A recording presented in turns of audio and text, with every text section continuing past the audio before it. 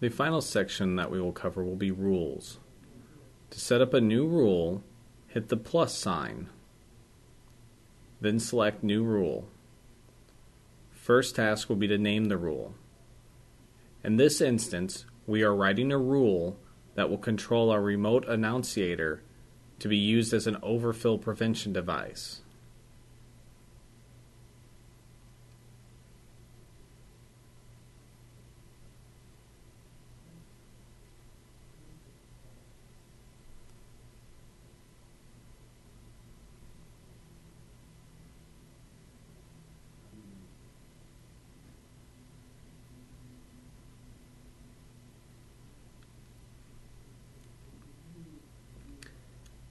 Once it is named, select Enabled and set it to Yes. Then select Events, hit the plus sign, and select Event. We'll begin working with what type of an alarm this is. We'll want an alarm occurred. For category, we'll want FMS.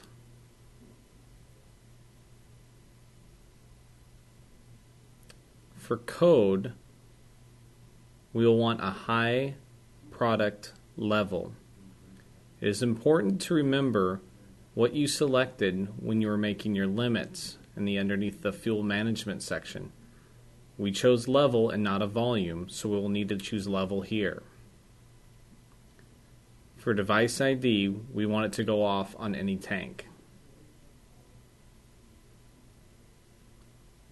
Use the back arrow button to return to the rule and select Actions. Hit the plus sign and select Action.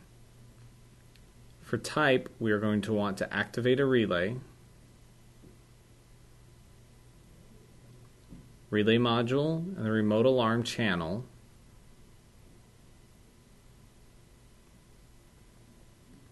And we want it to activate as an action. Use the back arrow to return to the rule menu and select Actions again. We'll want to set up a second action because we are using a remote acknowledgement alarm. This action will be virtually identical to the first one, with the exception that instead of activate, we want it to deactivate. Use the back arrow to return to the rules menu.